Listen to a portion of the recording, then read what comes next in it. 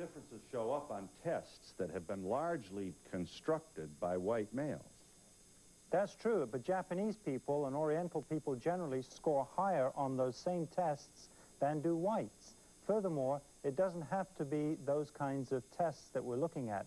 If you look at educational performance, if you look at economic performance, if you look at job performance, not just in the United States, but in London, England, in Africa, in Europe, in Asia, everywhere the pattern is consistent.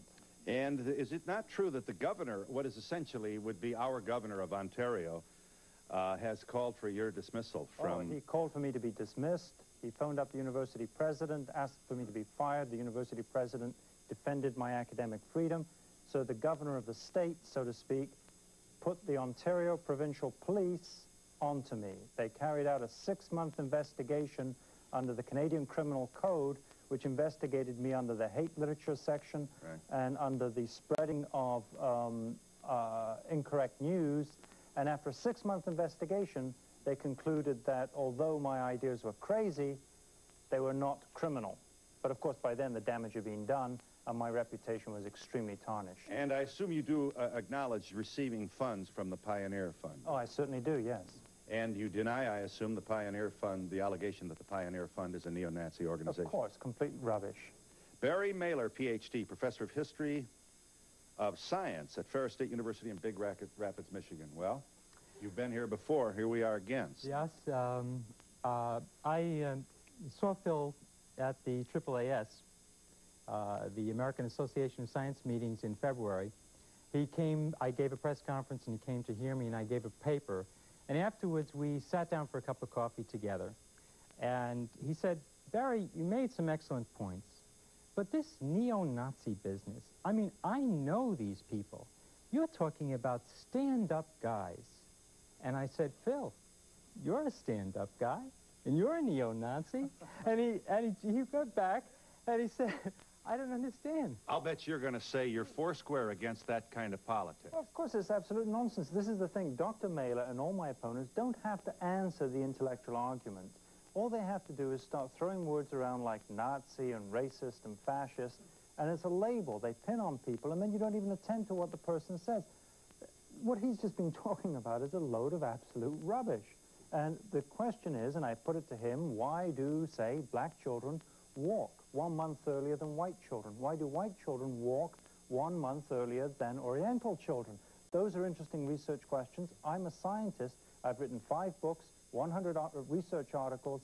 I've won various awards. I have no political agenda whatsoever. I'm simply trying to find out why people are the way they are. But you also permit yourself to make the value judgment. No, I don't. I don't make any value judgment. To suggest that Asians are inferior in intelligence to whites and blacks is a value judgment. That you used. I never talk about inferior or superior. Well, what is your language then? And perhaps I should ask you. They score higher or lower on various traits.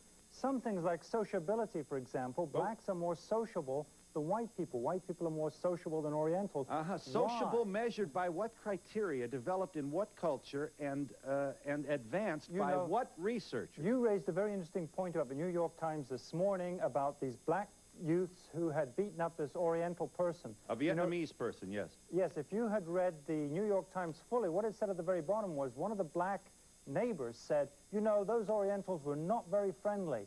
They were rude. They never smiled.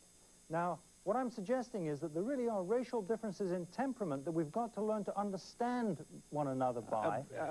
I don't think that Orientals are... And sometimes Cadillacs break down. This is an, this is an anecdote you're sharing with us, Phil, Doctor. if we will just, he's saying, if we will just understand that blacks have small brains, large genitals, are inferior in intelligence, are more prone to aggression and criminal behavior, then we'll all get along a lot better.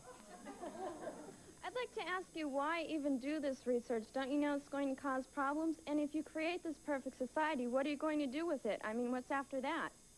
My job is to find out why people differ from one another. You know, children, even in the same family, if you have 2 children or siblings, they differ from each other genetically and behaviorally. They're not the same. Well, if you think of how different 2 children in the same family can be, just think how different the human races are likely to be. just think of how different individuals within the human Yes, community can be. exactly. There's nothing controversial about that. No, and my job for years has been to look at individual differences.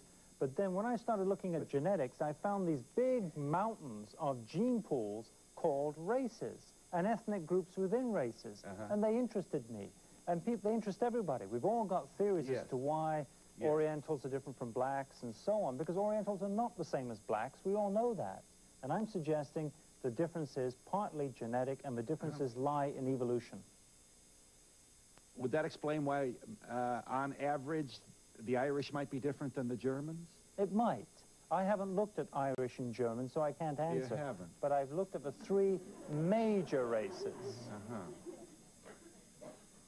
Well, Phil, I can But tell you you're something. suggesting that when you say that blacks score lower on average than whites or Asians, you draw no particular value judgment from this information? I don't personally. I'm just trying to describe the situation as it is. But you do share, do you not, with your academic audiences, your belief that the reason for this is genetic? I believe it's about 50% genetic, yes. That's the best So estimate genes, then, account for the cross variability about of these? half of it. The other half is definitely environmental. From all the twin studies that we've been able to look at so far, that's about the best estimate. I'm a scientist, and I'm trying to find out what the causes are. You see, if you say, well, black crime is due to white racism, you're saying that's the explanation. And what I'm saying is that might not be all of the explanation. There might be something inherent in populations that make people behave differently in temperament or intelligence or what have you. Just collected a whole lot of data from NASA, the space agency, which looked at military samples from Korea, from Japan, and compared them with NATO countries. There's no doubt about it. Orientals do have larger heads on average than whites. Well, That's you a know, fact. we'll be here all day arguing the data. So what? You mean a bigger brain means a smarter person? Slightly so, yes, on average. And a big and larger genitals mean more promiscuity. That is something that the media likes to hype up. I've Well, looked did at you say that or didn't you? sexual intercourse frequencies. You see, if World Health Organization has looked around the world at how often people have intercourse, even with their husbands. Right now, China has just produced a Chinese Kinsey report. It was written up in Time magazine last week. Oriental populations have less sexual partners than do whites. Whites have fewer sexual partners than do blacks.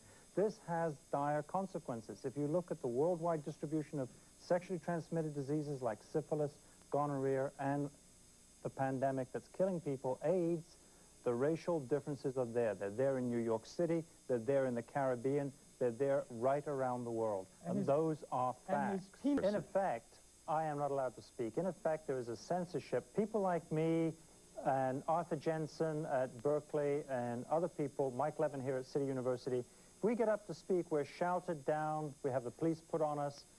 We don't get an opportunity to put our point of view across. I think we should never generalize from what I'm saying to any particular individual. I think that would be a terrible mistake. We mustn't do that. I guess maybe you think it's important for us to know, but right now, what's the purpose? I mean, it's just causing more racial tension by bringing it out. I think we can learn to live together much better when we accept what people are really like and not forever trying to expect things from them which we're not going to find. I mean, that's basically it. We have the return to Romania of the Romanian Iron Guard. We are talking about World War II Nazis on the march again, and we're talking about. No, I mean, you know, Philippe, I don't. You say, but anybody who does race communism. research, anybody who does race research is a Nazi. Well, that's like me saying that anybody who disagrees with me must be a Marxist. I mean, you mustn't call people names like this, Barry. It really isn't right. So the point of this. Well, I believe that there are cultural and social differences between the races, but I think everybody has the same capability to learn or to be sexually active, promiscuous, whatever. I don't think, if you're taking these facts, this data that you've found, and you're relating it or using it to, you know, use your own opinions, you know, illustrate your own opinions with it, that's racism. You're right, it would be. But the thing is, you see, why is it that whites always, on 60 different variables around the world, consistently fall between the other two populations? What that implies is that there are very powerful forces at work to have brought them about, evolutionary forces. And I'll give you a chance to comment, I promise. All human beings are members of the same species. We are all connected. We all evolved in Africa about 200,000 years ago. Humans are all members of the same group. We can all interbreed with one another. And the differences are relatively small, but they are there. If we believe in your philosophy of superiority and inferiority, what do you suppose we should do? Kill the inferior? Look, I don't believe that there is any master race. I don't believe that some races are superior or inferior. I just think we're different, and that we've got to come to terms with understanding the degrees of genetic differences. Yes, but once we And it's not just in the United States. This is true in Malaysia. It's true in London, England. It's true all over Africa. Every country has ethnic groups which differ from one another. Yes. Let's accept the diversity.